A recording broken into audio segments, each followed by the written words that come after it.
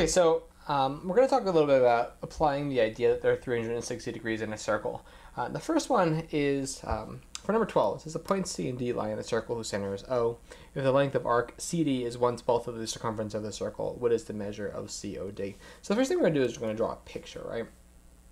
Draw a circle, center O, and it says that CD is 1/12. So it's going to be pretty small.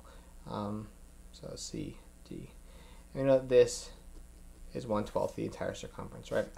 So the question is, what is the measure of COD? And we need to find this angle right here, right?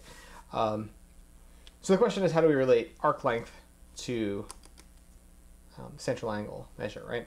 And it's not a one-to-one thing exactly. It's not like, it's, whatever the actual measurement is not exactly equal to it, but it is proportional, right? So what I mean by that is, if you look at a pizza,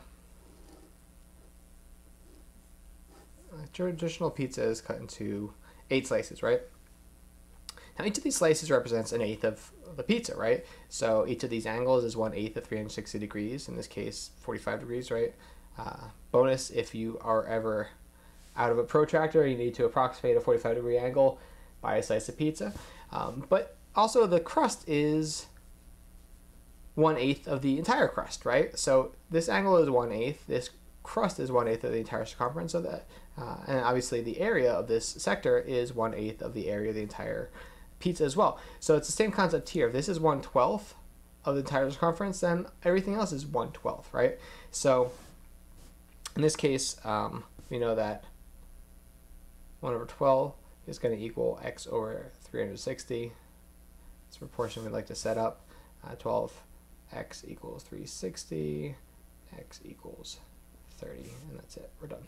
Okay, so that's one way of thinking about how to relate central angles and arc length and sector areas to the whole circle. So just remember pizza, right? Pizza is your friend. The next thing we're going to do is we're going to try using this concept when there is no circle. So in this case, we see this triangle. It says in the figure below, 3 triangles are similar, which means that the angles are all the same, but not the length of the sides. And they want to know the value of x, right? So x, x, x, x, x, x. And then we have these other angles right here, right? So we're going to recognize that this angle plus this angle plus this angle plus 70 plus 90 plus 110 equals 360, because if I drew a circle right here, we'd see that these are all sort of part of the interior of a circle and make up the entire thing.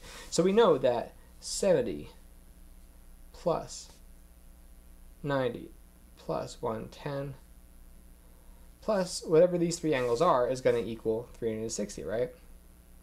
Well, how can we represent these angles? An easy way to do it is say, well, in one triangle I know it's 180 degrees and I already have 2 x's, so I know this angle is going to equal 180 minus 2x. That's going to be the same for this and the same for this because the angles are all the same, right? So it's 3 times 180 minus 2x, right? So there's our equation. We can just solve for x at this point, right? All right, so 70 plus 90 plus 110 is 270 plus 540 minus 6x, make sure you distribute the 3, equals 360, right? And then we want to simplify. So 270 plus 540 is 810. Minus 6x equals 360. Negative 6x equals, was that 450? Yeah.